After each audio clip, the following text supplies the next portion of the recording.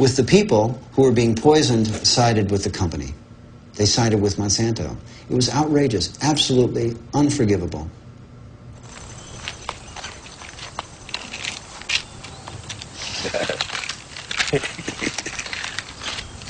Oh, these are all your medicines? Yeah. Well, no, that ain't all of it. I got some more here. How much you have in you? 63.8 in the blood. In the blood. If they took a fatty biopsy of him now, he probably would top the scales of about 3,000 or 4,000 parts per billion or more.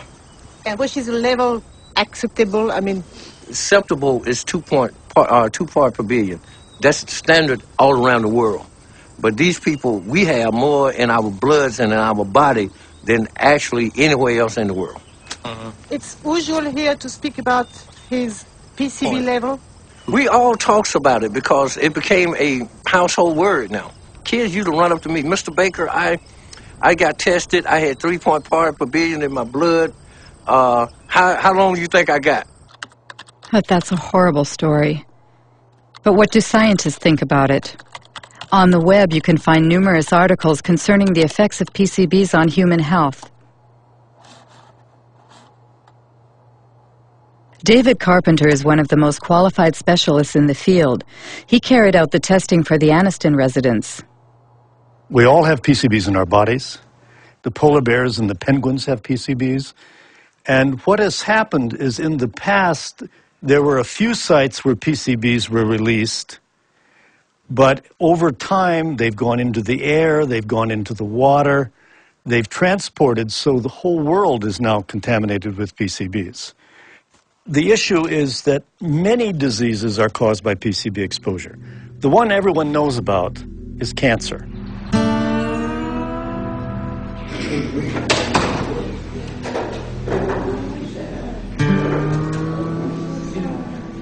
My test results stated that I had 202 parts per billion in my system.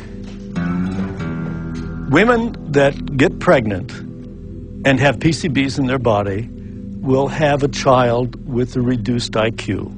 29.6. PCBs cause reduced thyroid function. Oh, 1,800. PCBs interfere with sex hormones. Pass away, I just let me pass away. Pass away in peace. He's going to pay, I said then. He is going to pay for the way that he has done to us. In 2001, 20,000 Anniston residents filed 2 lawsuits against Monsanto. Monsanto and its subsidiary, Solutia, settled by paying $700 million to compensate the victims, to clean up the site, and to build a specialized hospital. But no Monsanto executive was ever sued. To do justice. Under American law, in most instances, it's very rare for executives or officials in these companies to be held criminally responsible. So we have the civil system, the civil courts. We make them pay. And the truth of the matter is, in most instances, the price these companies pay decades later is a fraction of their profits. And this is why it pays to keep these problems secret. And it makes you wonder what they might be keeping secret now. I have to say, we would never trust a company like Monsanto to tell the truth about a pollution problem or about a product.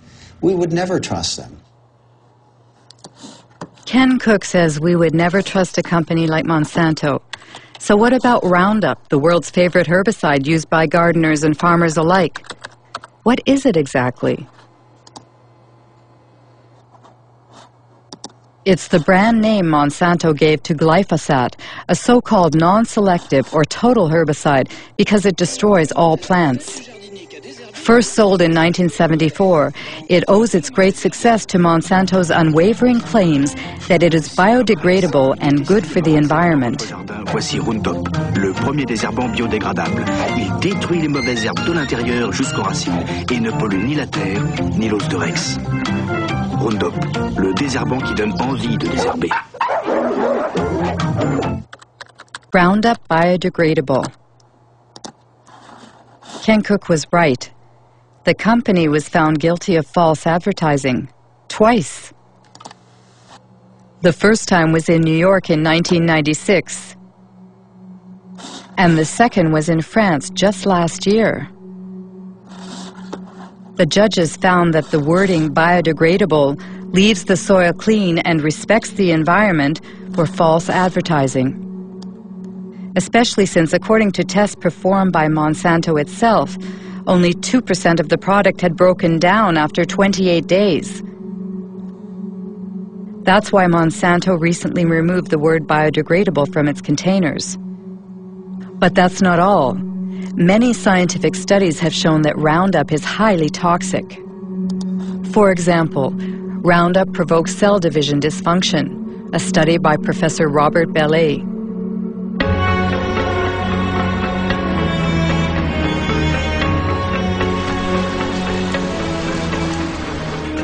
Professor Bellet works for the National Center for Scientific Research and the Pierre and Marie Curie Institute in France.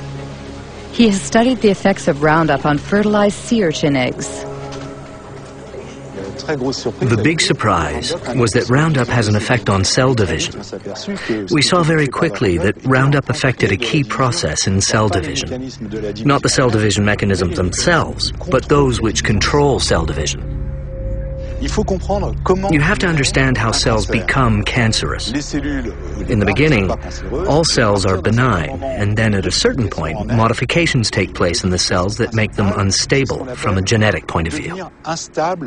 This is the first malfunction that we observed with Roundup. It is for that reason that we consider that Roundup provokes the first stages that lead to cancer. We're careful not to say it provokes cancer, because we won't see the cancers develop for 30 or 40 years. It was immediately clear how important these findings were for product users, especially since the tested doses were well below those which people normally use, and we said to ourselves, gosh, we really have to let the public know about the dangers as quickly as we can. And I thought the best way to do that was to talk to my administration. But there, I was shocked, very, very shocked, because I was ordered, not to communicate our findings due to the GMO question lurking in the background. What an incredible account. Roundup's toxicity was hidden to protect the development of GMOs.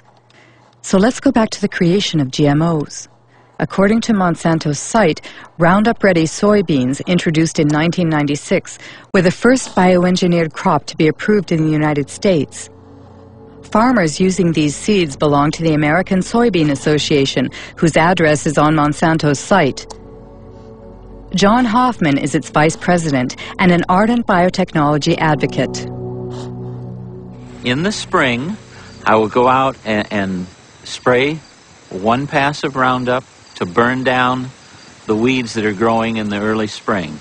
And about 6 or 7 weeks later, I'll spray a second pass of Roundup. And that controls the weeds for the year. Before we had Roundup technology, this field would have had weeds. We would have had to walk through and pull the excess weeds by hand. It was labor intensive. So the Roundup Ready system saves me time and it saves me money. It seems Monsanto's new wonder has what it takes to entice farmers. But how does it work? How can the soybean plants survive being sprayed with Roundup? This is a soybean cell.